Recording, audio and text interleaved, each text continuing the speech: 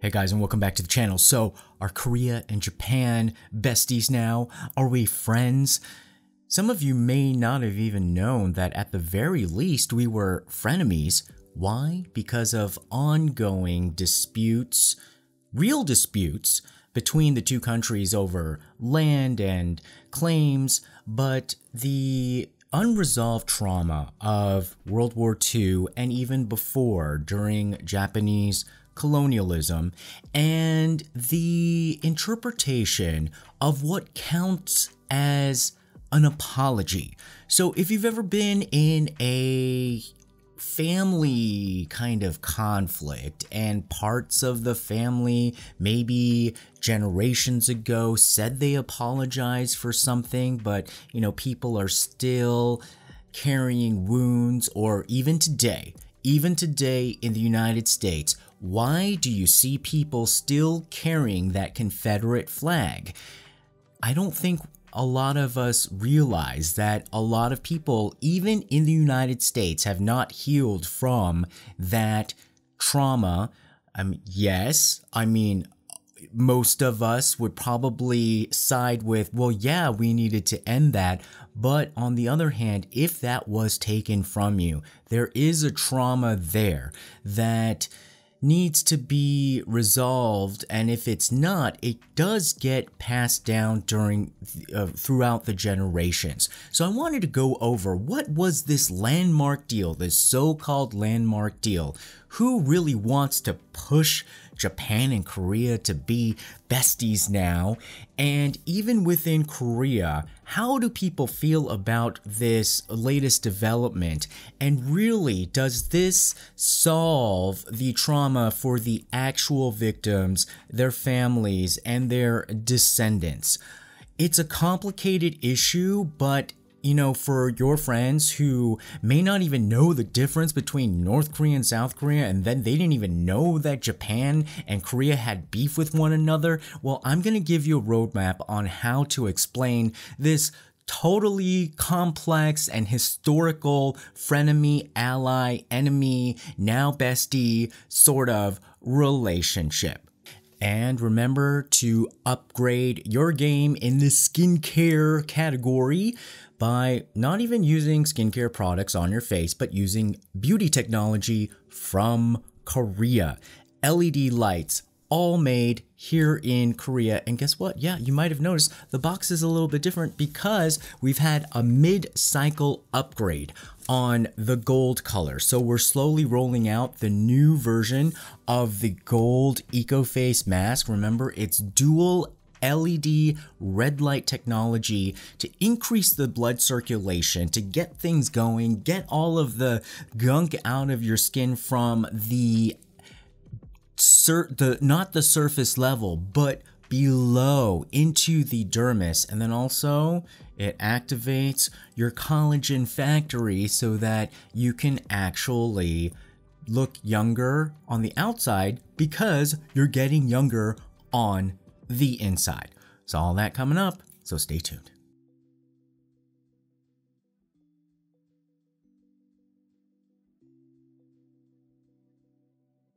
Okay, so what was the latest agreement that happened between Korea and Japan, brokered by President Yoon? Essentially, he wants to put to bed this ongoing conflict over how to resolve forced labor of Koreans especially during World War II. So sort of like, how do you compensate people who had to be forced, because Germany did it as well. They forced people like in the concentration camps to also work for some very prominent German companies that still exist today to work in their wartime factories. Basically, in Korea, kidnapped them or recruited them through trickery, and then essentially they were basically they could not escape. So they were forced labor, did not get paid, or if they were paid like the pittance. And, we have the biggest name that now would be Mitsubishi, and to a lesser extent, still in existence, Nippon Steel. Now, the Supreme Court in Korea several years ago said that, yep, this case by the victims is valid, and in a way they couldn't exactly 100% sue Japan and say like, okay, Japan, you know, compensate, but that's what they wanted. Again, just like the comfort women, the forced sexual slavery issue, they want an apology and they want compensation, a heartfelt one, from the Japanese government. And in this case as well, they wanted to have compensation from the companies that were involved in Japan, and then also from the Japanese government, a real apology. Now so from that Supreme Court ruling, what they were able to do, at least in Korea, was to seize some assets that were still connected to those companies, you know, historically those companies that have, you know, done business throughout the decades and are still in Korea. They were able to seize some of the assets and then try to create some sort of compensation fund. But this agreement that Yoon Seok Yeol did was to try to really put any further claims to rest, because there are more victims coming out to try to sue for damages and you know, understandably try to get some recompense for the pain and the trauma. Now, the controversial part of his agreement was that he kind of created this fund and said that Korean companies would pay for it, and we would love it if Japanese companies and the Japanese government, if they would also contribute, but it's kind of voluntary. So it is voluntary. And so Japan and the Japanese companies are basically saying like, thanks, but no thanks. And the Korean companies, especially POSCO, which is a steel company, and some other companies, and I also heard that even some consortium of Korean businesses in the United States decided to contribute, and they will then create a fund that would compensate the victims, and then also create a future scholarship fund to increase the interaction between Japanese and Korean youth. Now, the flowery language is that it's future-oriented cooperation between South Korea and Japan to help defend freedom, peace, and prosperity, not only in South Korea and Japan, but also around the world. So I would say on the list of priorities, usually when this kind of controversial thing comes up, especially when it's like a trilateral thing, the flowery thing, the thing that really doesn't really kind of grip is like the least on the list. The thing that came way down in the article about trying to improve ties to release some sort of blockages for the semiconductor industry, I think that is essentially the roadblock. So let's just skip to the end and then work our way back. So essentially, Yoon Seok Yeol doing this deal was kind of a big departure. Politically, it is not something that most Korean presidents would ever really do, because it is a hot potato issue, and the way he did it, it looks like Korea is kind of like the sucker in this situation. The Korean people are paying for their own victimhood and to compensate for their own people in this situation. Although I do have a point about that, but of course, what I do like about this situation is that he did slide in there, hey, if we do this, then you need to release some of these restrictions from 2019 that, y'all in Japan did to our semiconductor industry, because there are some chemicals that come from Japan that Korea relies upon to make semiconductors. And if you haven't heard, Samsung has been losing billions of dollars recently in its semiconductor division. So there probably could have been some pressure from Samsung to kind of try to save our, semiconductor industry, because apparently it is still the biggest semiconductor company in the world, and also Samsung is the biggest conglomerate in South Korea. Now, that I think was kind of the sweetener, but also kind of the impetus to kind of drive Yoon Seok Yeol, the president of Korea, over the edge of any kind of political fallout, because this is kind of like a big step for him. Of course, the United States is all gung-ho. It doesn't care about any kind of, they just like, y'all just figure it out. Y'all figure it out because, on paper, we are allies. The United States, South Korea, Japan, in terms of a military defense system, basically against China, is always supposed to be together. So these internal rifts between Japan and Korea that constantly come up kind of pisses off the United States, because the United States is looking at like Japan and South Korea as like its strongest shields against North Korea, which is a buffer against big old China. And so they always, like if there's any kind of move between like Japan and South Korea to get, really get along, they're just like, always trumpeting that. And President Biden is just like, yes, yes, yes, that's great. But the tricky part is that even in South Korea, there's 60% of the public that is against this deal, because it does look like there's a lot of egg on South Korea's face. Now, the reason why the South Korean businesses were so quick to step up, you may ask, is that on the whole, South Korean businesses are not so innocent either. Because was there an apology? Let's back up here. What is Japan's biggest excuse, if you can call it an excuse? There was a treaty signed in 1965 between President Park Chung-hee, President Park Geun-hye's father, the dictator. And it is debatable. His role in this is debatable, because some people said it's really good and other people said that it was just done too hastily. Essentially, he just did like a like a real fast deal, and for $500 million that Japan would pay South Korea for wartime reparations and as an apology for doing all that bad stuff. And it was supposed to be kind of like a blanket, like, we're sorry, this will cover everything. Let's just write one check and then also give you access to low interest loans.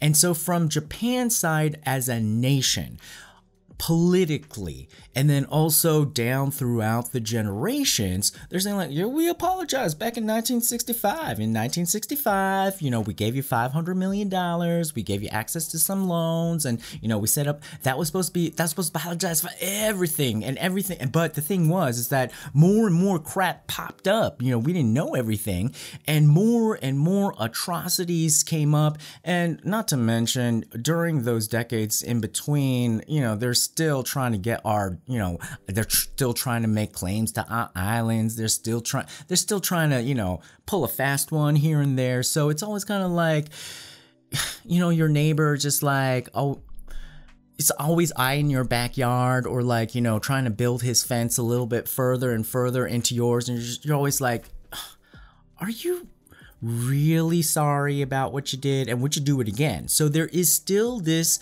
real thing in the back of Korean people's heads about like, most Korean people are not convinced that Japan, given the right circumstances, would not do it again. But that's in general, I think, realpolitik. You always have to keep your country strong, because any kind of sign of weakness, even your allies can turn into your invaders, no matter where you are in the world. It's just a thing of statehood and warcraft. But from Japan's perspective, they apologized by this $500 million check, and that went towards businesses. So where did that money go? It's not as if they the dictator created a victim fund and went to try to find all the people who are crying and traumatized and try to, uphold their life. No, he went in to start investing in modernizing Korea. So that's where it's debatable, because that money and that drive and that dictatorial direction, he is credited by people who support him, saying like, well, he cut a quick deal with Japan, got some cash, and infused Korea on a fast path towards modernization. And he was able to pick up the industries that Japan had built during colonial times and then also hand them out to Korean businesses who either were already friendly with Japan or people who are already friendly with Japan, because, you know, even though you colonized, you always have the co-conspirators who will always, you know, side with the colonizers, you know, to get a stake or two every now and then, and to get a business here and to get some land here or there, and then, you know, get your kids into good schools and stuff. You'll always have people, you know, working for the oppressor. And internally, that has been a very, like, strong, it was almost like fault lines here in Korea. Like it ruptures into earthquakes, but it's kind of quiet underneath the surface. And you know, people here in Korea call them 친일파, Korean people who are aligned with Japan. And generally those people, and that's a derogatory term, if you don't think of them as derogatory, the people who are who were able to seize some of the assets of Japanese businesses and then create, you know, these big conglomerates. So that's why, you know, I think POSCO was just like, you know, quick to be like, yep, we'll contribute to this victims fund, no problem, we'll contribute. And that's, I think, part of that. And so in a way, I think that was, I don't know if President Yoon Seok Yeol was an idiot savant, but what I do think, and I don't think it's talked enough, but I think in one way that is good, that at least Korea internally is acknowledging that there were winners from that horrible situation. That apology money went to people who probably weren't traumatized and benefited them and then made them rich. So why not have them contribute and pay? Also, I think it really does show the government of Korea, at least, is making a strong stance that we are going to take care of you.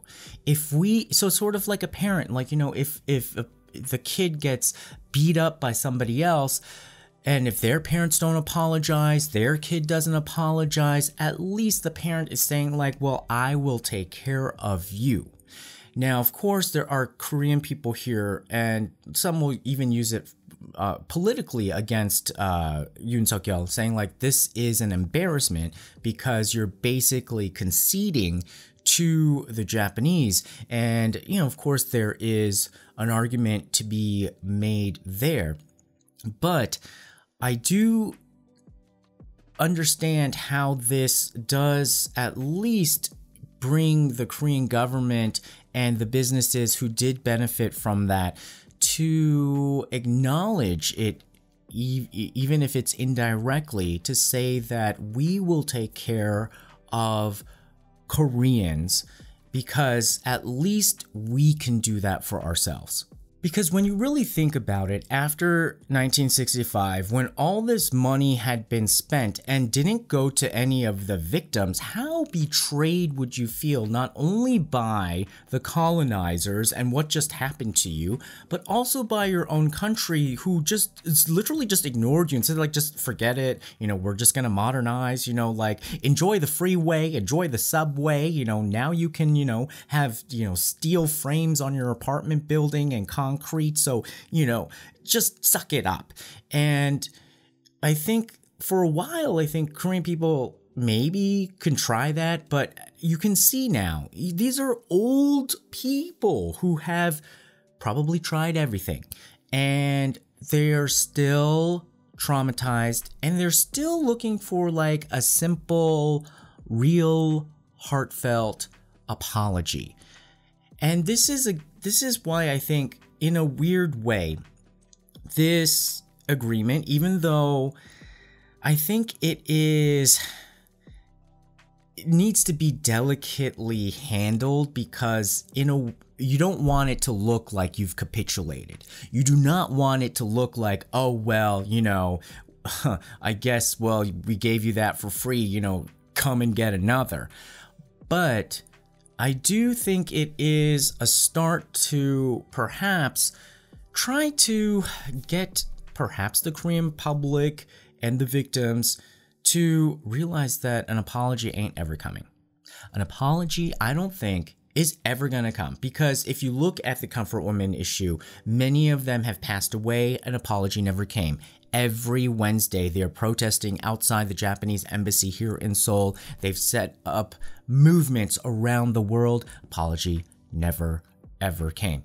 Of course, there was some statements here or there, but it was never officially acknowledged as like an official apology. And I don't, in one way,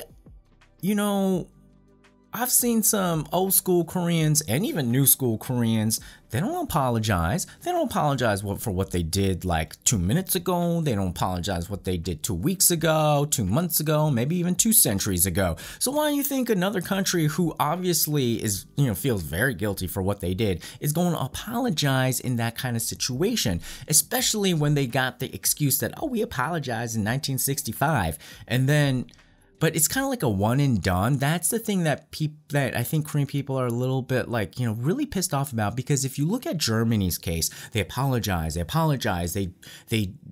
then the actions are continuous through the generations. They have education programs, and they really try to stamp down the whole Nazi past, and their actions and it's all in there. It's everything. But it kind of seems like in Japan, diplomatically, it's always just like, oh yeah, remember 1965? Yeah, we covered that. Why you bring that up again? And so I think Korean people just really may have to come to terms with an apology that's never gonna come. And especially if you rely on the government to try to get you this win or this apology or this acknowledgement, that is just a road to nowhere. But I got you covered. I have the Seoulite plan, okay? Because you know what? If you can't rely on the government, and you have to rely on yourself, and you have to just rely on your crew, hey, we got everything we need to put it back into our own hands. This is my proposal for this, and also even the comfort woman issue, if they still want to extend it to that. But if it's just about the forced labor victims, I think they need to set up an accountability committee. Make the committee sound very official. And it's completely run by non-government officials, but with help from government to access information, but basically to compile publicly available information. Then there's 2 subcommittees, a revenge subcommittee and a peace subcommittee. And if you are a victim or a family member, or anybody affected by this, and you can't get your apology, but you can get some sort of compensation from the fund that Korea has created, but you're still needing something, I think for the rest of your life, you can go from revenge subcommittee or peace subcommittee, whichever suits your fancy, because that is just, your own path. So I think on the peace subcommittee, you try to get people to understand the meaning of forgiveness and what it does for you rather than for the other person. Discover the nature of forgiveness and how it's a healing for you, and how revenge and grudges only hold you back and poison your own life, and you just, like steps to try to heal from the trauma. But you know what? Sometimes that just doesn't work, and you just want good old-fashioned revenge. And so I think that the revenge subcommittee perhaps can fill that role, where first of all, the caveat should be made that if you go down this path of revenge, you may have to dig 2 graves, because the famous saying, right, I think it's Confucius, you know, you may kill your enemy, but you may kill yourself in the process. But hey, some people, they may want to go out with a bang. I mean, that's how they might want to go out. And I think part of this should just be a simple access to information. Get a list of the current board of directors of these companies that won't apologize, won't give compensation, you know, the Japanese companies, the board of directors, their family members, everybody associated with them, you know, all contact points. And, you know, we can do that now with just probably public information or the web. And then get the current list of government officials who also won't apologize or are putting in roadblocks or saying like, oh, you know, well, 1965, remember that? And all their family members and things like that, and just give it to the revenge subcommittee. Now, I'm not saying people should do anything bad, but you never know what people are gonna do.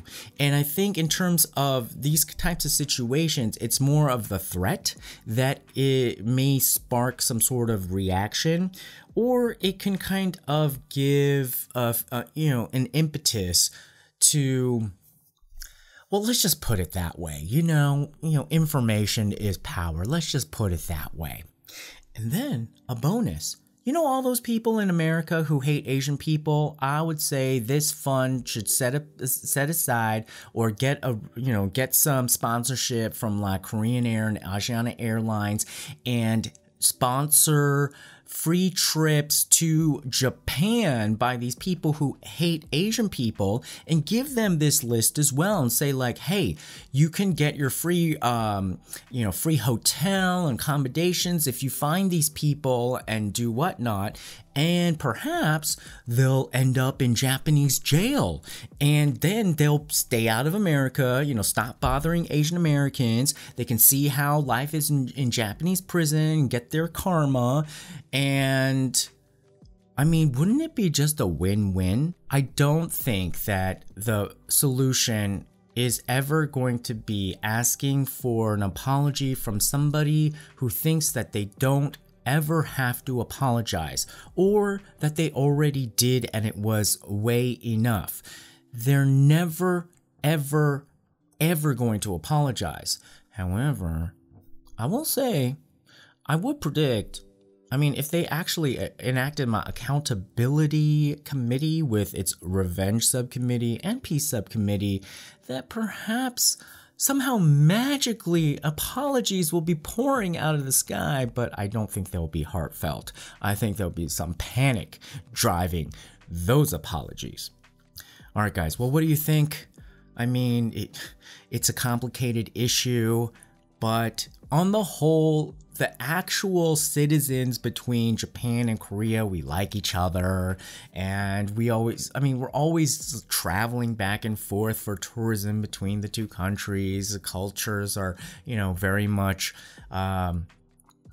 compatible, and it's just a trust issue. It's just a long-term trust issue, which I think any neighboring countries should always have. It's not just a Japan and Korea issue, although because of its history and because what happened in Korea by Japan was so egregious, it does take a bit more to regain that trust.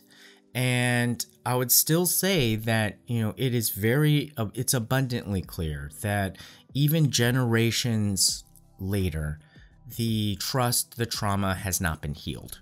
And I think now it's time for people to try to heal themselves and not depend on an apology that will never come, and find their own way. Choose peace or revenge, but keep the power in your own hands, and always put the power of choice within yourself rather than in the Korean government or the Japanese government or some other agency, bring it back to yourself. And I think no matter what happens, I think they can heal from that. All right, guys, well, put your comments below and remember to like, share, and subscribe. And we'll see you again next time. Bye-bye.